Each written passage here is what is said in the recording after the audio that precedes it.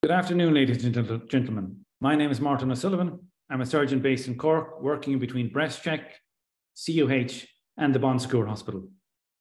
The topic this afternoon is HRT and cancer.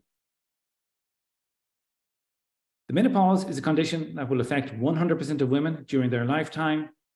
The average age of menopause in Ireland is currently 51 or maybe 52 years old.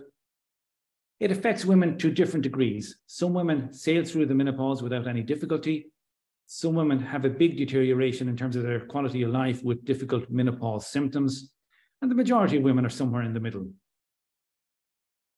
Now, for many years, various treatments have been used with different degrees of success to address menopause symptoms, but there is no question or doubt but that there is one highly effective treatment, and that is replacement of the hormone estrogen.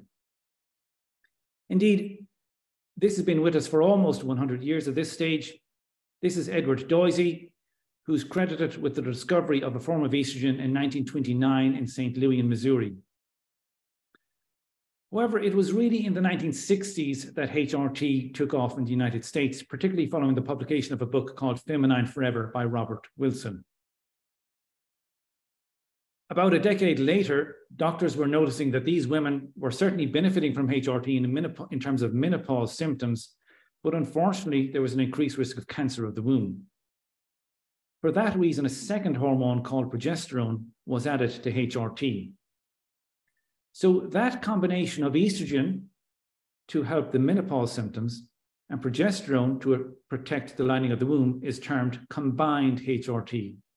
And that is the commonest form of HRT that we use nowadays. Only if women have had a prior hysterectomy or removal of their womb can they use what's called estrogen-only HRT. And the distinction between the two is very important, as I'll demonstrate later on during the discussion. During the 1980s and 1990s, HRT was associated with a decreased risk of heart disease. It was supposed to be good for bone density, and its usage became extremely common. In fact, by 1992, Premarin, which was the main form of HRT used in the United States, was the best-selling prescription drug in the United States, and its sales exceeded $1 billion in 1997. However, this dropped off very dramatically just 5 years later, following the publication of a study called the Women's Health Initiative in 2002. This study claimed that HRT was associated with an increased risk of breast cancer, but it was also bad for your heart, as it caused heart disease, and it was also associated with clots. And even to this day, lots of women don't use HRT because of this study, although I do get a sense in the past 18 to 24 months that more women are going on HRT than before. So overall, when you take a look at HRT and cancer risk, it might slightly increase the risk of breast cancer and perhaps slightly ovarian cancer and cancer of the womb, or endometrial cancer as it's called. Cancer of the ovary and womb are fairly uncommon overall, and for that reason, I'm going to focus on breast cancer for the rest of this discussion. Now, breast cancer is extremely common. 1 in 8 women will develop the disease during their lifetime. It's a disease that will affect the rich and famous as much as the ordinary person on the street. It gets a huge amount of publicity in tabloid media, in more serious media outlets, and indeed in social media in recent times. The good news is that things are improving the whole time in terms of treatments, but lots of challenges remain. In the fields of surgery, radiation, chemotherapy, hormones to block estrogen, neurotherapies such as monoclonal antibodies and immunotherapy, diagnosis, and indeed in prevention. And I will be focusing on prevention for the rest of this presentation. Now, let's take a look at the risk factors for breast cancer. Well, the main risk factor is being female. Men do develop breast cancer, but male breast cancer accounts for less than 1% of breast cancers overall. The next big risk factor is age.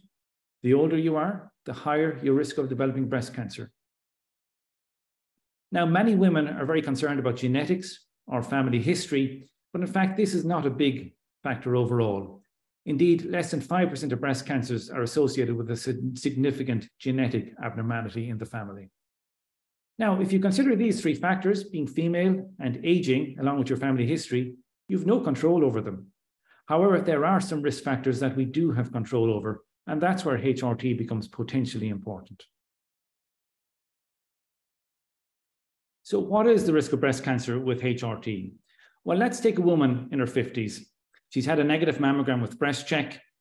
She's thinking about going on HRT, and she goes into her GP and asks, what is my risk of breast cancer?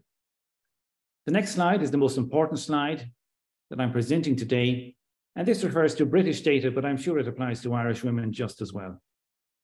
So if you take 1,000 women in their 50s, 23 of them will develop breast cancer over the next 5 years. Now, for comparison purposes, let's take another 1,000 women. They're on combined HRT, and in fact, 27 of them will develop a breast cancer over the next 5 years. So there's an extra 4 cases of breast cancer for every 1,000 women taking combined HRT. That's the estrogen and progesterone. So that's less than 1% risk. Now, let's look at another 1,000 women. They've all had a prior hysterectomy, so they're taking estrogen-only HRT. And in fact, there will be 4 fewer cases of breast cancer in this group. The pill is a risk factor for breast cancer. Alcohol is a risk factor, at least 5 extra cases. And in fact, some people feel this figure should be higher. Smoking is a risk factor, but look at the effect of being overweight. This will more than double your risk of developing breast cancer. And unfortunately for these women who are overweight, there are several studies that demonstrate that their survival rates for breast cancer are worse compared to women who are not overweight. Finally, exercise is hugely beneficial. Now, I'm not talking about pumping weights in the gym for 3 or 4 hours a day. Just a brisk walk for about 2.5 hours a week will significantly reduce the risk of breast cancer. 7 fewer cases per 1,000.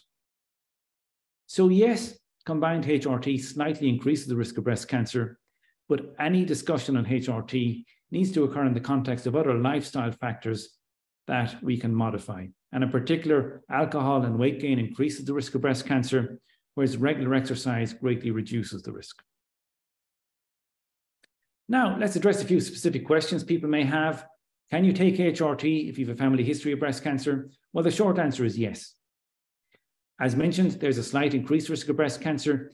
And do remember that some family histories are highly significant, whereas the vast majority are probably not. What about vaginal HRT?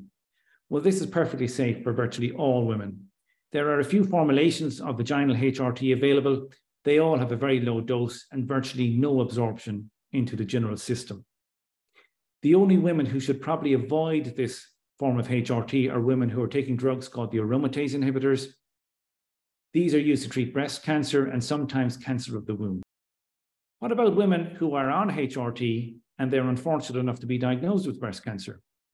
Well, most breast cancer doctors would advise them to discontinue the HRT. This is for 2 reasons. There is an increased risk of recurrence of the cancer if they remain on HRT. And secondly, there's an increased risk of forming a new cancer, for example, in the opposite breast, if they stay on HRT. What about non-hormonal therapies? Well, these may certainly have a role for some women, but as a broad rule, women need to be careful. They haven't been properly evaluated in scientific studies, unlike regular medications. On the other hand, therapies like cognitive behavioral therapy, or indeed there are other medications that your GP would be aware of, can be perfectly safe in terms of breast cancer risk and effective in terms of treating menopausal symptoms. Now, in a presentation like this, you tend to focus on the negative sides of HRT, but for the majority of women, HRT can be hugely beneficial in terms of menopausal symptoms. It is associated with a decreased risk of heart disease. It's good for your bone density health, with decreased rates of osteoporosis and indeed fractures. And in some women, it may actually reduce the risk of dementia. So I think it's important to be balanced when you're giving a presentation like this. So just to summarize, combined HRT, that is estrogen and progesterone, will slightly increase the risk of breast cancer, but that risk is fairly small. Now, low risk, of course, is not the same as no risk. And remember that risk is very individual. What's an acceptable risk for one woman could be totally unacceptable for the next woman. It does appear that estrogen-only HRT and vaginal HRT are safe for the vast majority of women. The general advice is to avoid HRT if you've been diagnosed with breast cancer. And of course, don't forget lifestyle factors, which is a tendency that we have in modern society. Alcohol and weight gain will increase the risk of breast cancer, whereas regular exercise will greatly reduce the risk. Finally, as a broad rule, women should examine their breasts once a month. The only symptom that we tend to worry about is a discrete breast lump. Pain is very common, but it is not a worrisome symptom, and it is not a symptom to suggest breast cancer. Like all these issues, if you have any concerns, the advice would be to discuss these with your GP. And in particular for women aged between 50 and 69, I would strongly advise women to register with Breastcheck. It offers a free mammogram every 2 years, and it is a truly excellent service. Thank you very much.